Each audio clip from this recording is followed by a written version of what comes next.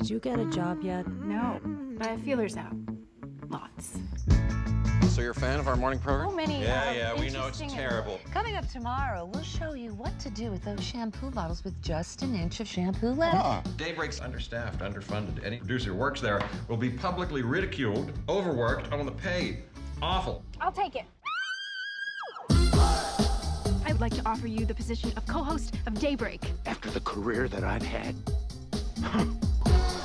Is he gonna cook? Is he gonna do fashion segments and gossip? Not my thing. You happen to be a pretentious, fatuous idiot. A fatuous idiot who makes 3 times what you make. So now is an excellent time for you to take up drinking. What's going on now? Mike is offended by a word in the next story. It's about Easter chicks. I'm not saying the word fluffy. Interesting. Jerry hired you. No polish. Those bangs.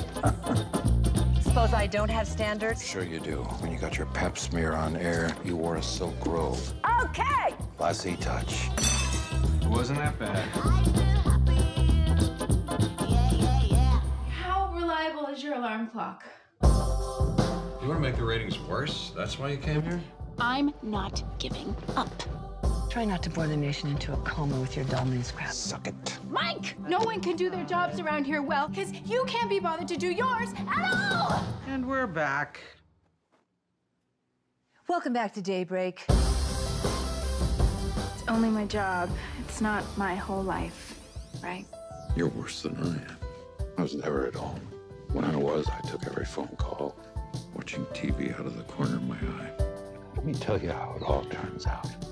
You end up with nothing, which is what I had till you came along. Take what you want, steal my pride, build me up or cut me down the side, shut me out, but I just scream. I'm only one voice in a billion, but you ain't taking that from me.